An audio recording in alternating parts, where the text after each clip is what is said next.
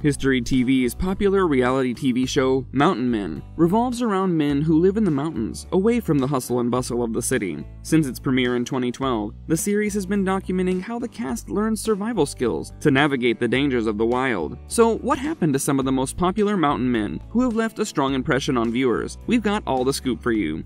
Known as the Lion Hunter for his impressive big cat tracking skills, Rich Lewis appeared in more than 80 episodes throughout his stint. Fans loved his big personality as he lived his life off the grid in the frigid wilds of Montana. His outgoing personality and no-nonsense approach to life propelled him to reality TV stardom. Contrary to rumors, Rich was not dismissed. He stated that he was getting far too old for his lifestyle and decided to call it quits, as he no longer desired to film. These days, Rich lives in Sheridan, Montana with his wife Diane, enjoying their retired lives together.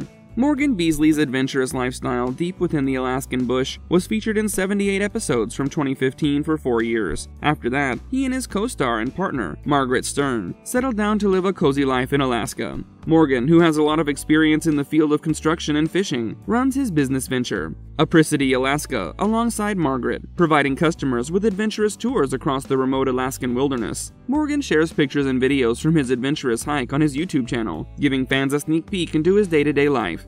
He's also an airplane enthusiast and pilot and has captured many of his flights across the Alaskan bush through his videos.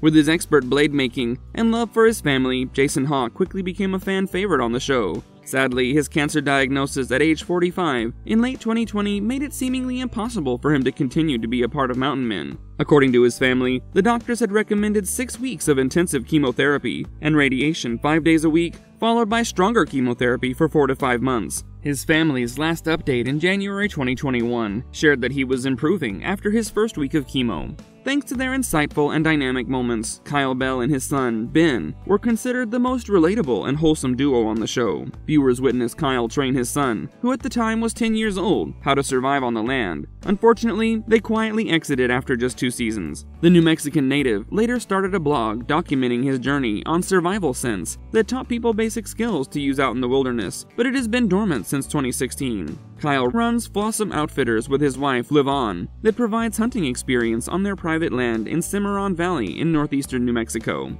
A published author, botanist, baker, and farmer, Margaret Stern is a woman of many talents, but it was her wilderness survival expertise that got her a shot on the Mountain Men. She initially joined her beau, Morgan, to help with horse care, but she quickly realized that the untamed setting was more suited to her abilities. Margaret and Morgan have been living in their homestead ever since they quit.